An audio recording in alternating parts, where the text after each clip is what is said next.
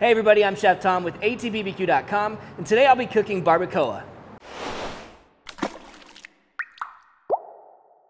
Now, barbacoa is one of those things that can mean many different things to many different people. This is something that actually originated in the Caribbean, but it's most common now in Mexico. But even in Mexico, from one side of the country to the other, it's prepared with different meats, everything from cow to goat, even pork in some spots, which seems counterintuitive because you think of a shredded meat with pork, you think of carnitas. But barbacoa can really mean a lot of different things. For us, what it means today is we're gonna take a fatty piece of beef, in this case, short ribs, and we're gonna be braising that down before we finish it on a grill. So we've got the grilled component, we've got the beef, something fatty works really well, and that's what we're gonna call our barbacoa today. It's not uncommon for you to use things like beef cheeks or even a whole head of an animal.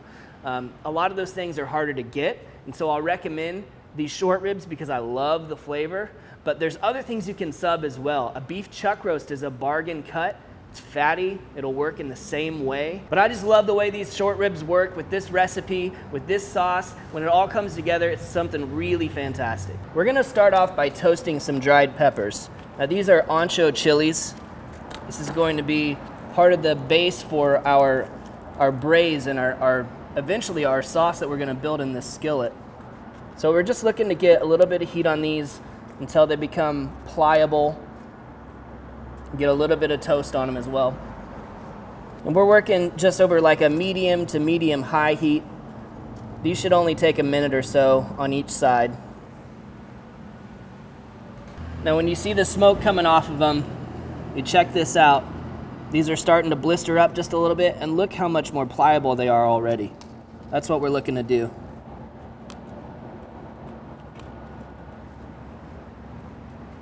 They also become very aromatic.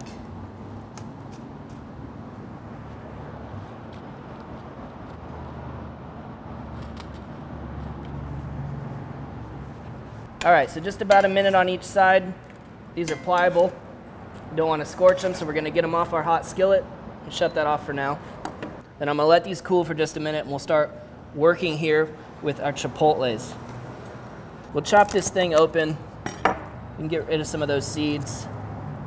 Now they do hold some heat, they also hold some bitterness, so you make the call.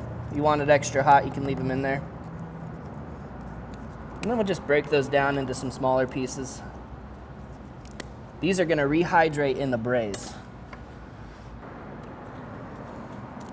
So we throw the chipotles in there for that little bit of extra heat. It's not too bad, but I love the smokiness of the dried jalapeno.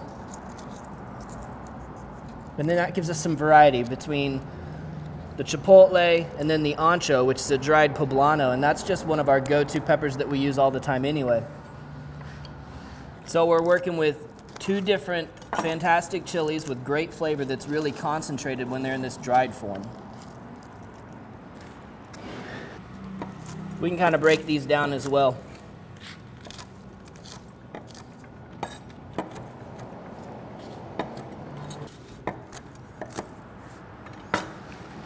All right, let's set these aside. Now we'll move on to preparing the rest of the ingredients for the braise. We're gonna start off with some mirepoix. We need about 2 cups, so that means 1 cup of onion, and then we'll get into a ½ cup each of celery and carrot. Don't worry too much about appearance here. You can use a larger dice. Eventually this is all gonna get blended up into a really delicious sauce, so you're never really gonna see the cuts.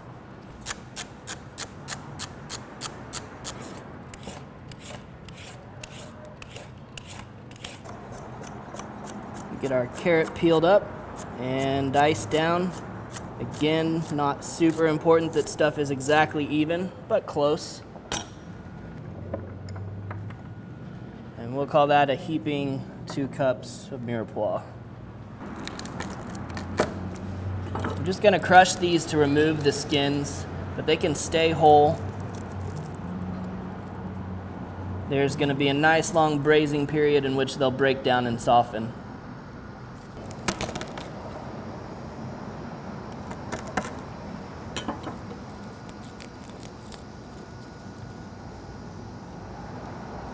And last but not least, there's our bay leaves. We can move on to the short ribs. So these beef ribs that we're working with today, we've got the English cut on these. So it's one individual bone. It's got that nice big chunk of meat on top, cut into about 2.5, 3-inch sections. And we've got about 4 pounds of this. This looks a little bit different than if you've seen the flank and cut, like you see in Asian ribs often, or even the big rack. So this just makes it a little bit more maneuverable. You can move that around the pan, and also we get some penetration of flavor from all sides when we've just got that one bone. So I'm gonna get some duck fat on here just for a little binder, and we're gonna get these seasoned up. All right, and our seasoning today, we've got some Cattleman's Steakhouse, lots of great herbs, a little bit of saltiness to it, sort of a Southwestern steakhouse seasoning. And I'm gonna go with 1/2 cup of the steakhouse. We're gonna add to that 2 tablespoons of ground cumin.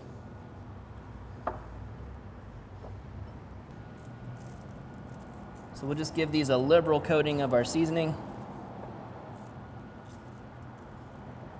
Pack that on there, a little oil to help, duck fat to help stick.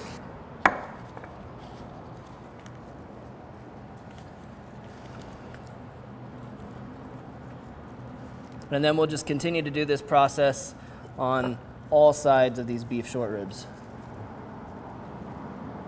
So remember, today we're starting with the braise and we're gonna finish with the grilling. By no means the only way to do barbacoa, but that's what we're doing today. So we're gonna get this broken down. Lots of great flavors going on until these are just about falling apart. And if a bone pops out, honestly, that's just fine because we don't need it for the grilling and we're gonna discard it in the end anyway. So the ribs are now gonna go into the skillet with all that braised veg that we prepped up, as well as a little beef stock. Okay, we've got our grill set up for indirect cooking and it's set at 350 degrees. I'm going right over the firebox here. Pour all of that veg braise in there.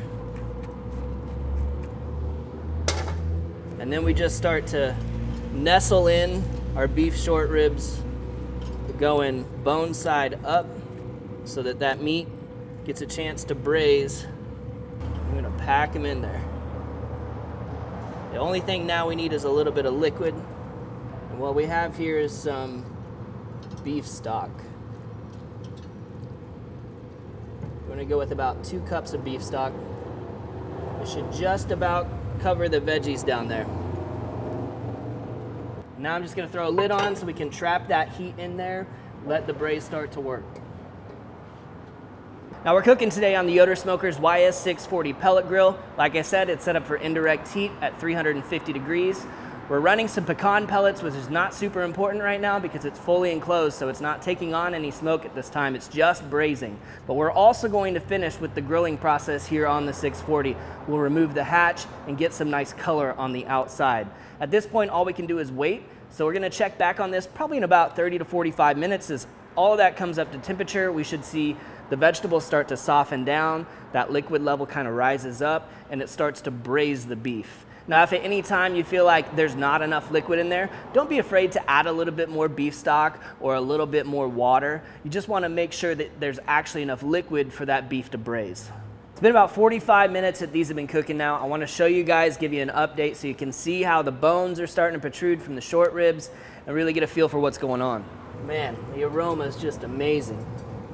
But you can see how that the meat's pulling away from the bones there. We're starting to get some braise going on down on the bottom. The liquid levels dropped just a little bit, so I'm gonna add a little more beef stock because we just wanna make sure that we're getting a little bit of that beef covered so it's not just steaming but also braising in those wonderful flavors that we've created. All right, we're just gonna cover them back up and let them keep on working. We'll be cooking to tenderness, not necessarily to temperature, but if I were to guess, it's probably gonna be over 200 degrees internal temperature on the short ribs before we take them off and go to grill them. Now, we do want them to hold together a little bit on the grill. If the bones come off, like I said, that's fine, no big deal, but this still has a way to go before we get there. Well, it's been about an hour and 45 minutes, and I've been plucking some of these off of here over the last 15 minutes or so as I feel like they get done. What I'm looking for is very little resistance, And again, if we were to check the temperature, look at that, we're climbing up to almost 210. So these are all finally done. We're gonna remove them from the grill and crank this thing up. So we'll take these out individually, and what's left behind will become our sauce for our barbacoa. I'm also going to be removing the door right here on our 2-piece diffuser.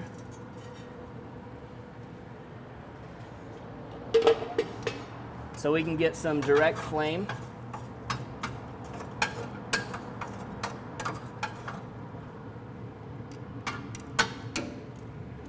So we'll slide these grates back into place. And I want to crank the grill up. So we're going to take this up to grilling temperature at 450 degrees. While we wait on that grill to come up to temperature, which is only going to take another 5 minutes or so, I'm going to go ahead and put together this sauce. You just want to make sure that you pluck these bay leaves out first, and then transfer to the blender. Now you always want to be very careful when you're blending hot liquids because there's a lot going on in there, and if you compress it and shoot it off real fast, it wants to explode. So what I'm going to do is just take the top off the blender cap, and I'm going to start nice and slow. You can cover this with a towel or something to make sure nothing comes out. And then we'll start on the slowest speed and work our way up.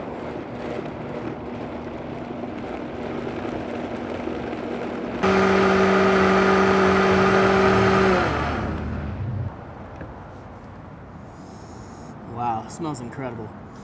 All right, let's see how we did. Incredible depth of flavor. It's really rich and earthy. We've got the fat that cooked out of the ribs that's now in the sauce. And sometimes that may seem like a bad idea to have fat in your sauce, but I think it's fantastic because as you blend that up, those particles of fat are broken up super small. And what fat likes to do anyway is carry flavor. A lot of times we say fat is flavor. Fat's not flavor so much as it carries flavor. So when you include it in a sauce like this and break it up super fine, it just delivers it to every part of your mouth. I'm gonna go right over direct flame here. And what's gonna happen, these are already warm, but as some of this fat starts to drip out of here, you're gonna get some charring going on.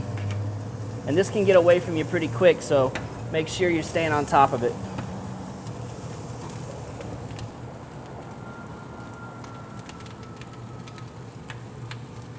It doesn't take long at all to get a little bit of char on there.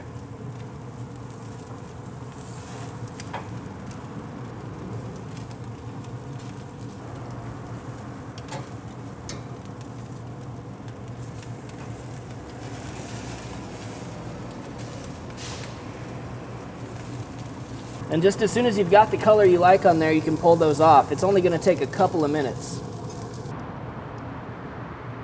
I'm gonna warm up some of these tortillas on the grill here with a little bit of color. Get rid of some of that rubbery corn tortilla texture you get when they're straight out of the package.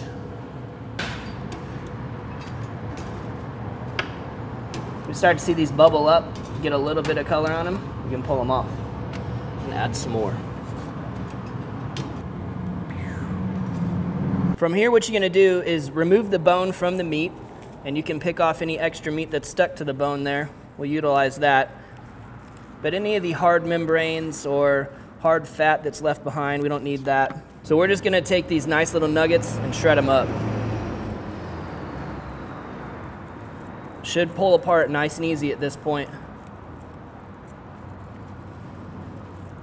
So we'll shred these into little bite-sized chunks, and I'm going to continue to do this with all the rest of the ribs. All right, so this delicious fatty braised meat with the nice char on the outside, and it's good to eat right now, to be honest, but we worked so hard on this sauce, and this sauce has so much flavor that you do not want to forget to put this on top of the short ribs. So we give it just kind of enough to coat. You want it to look just like that, nice and saucy. And we're ready to build some tacos. We're gonna go down with the barbacoa, get some white onion on there. little cilantro. Squeeze a lime. That's exactly what you're going for. Get some acid to cut through all that fat. Cilantro brightens everything up.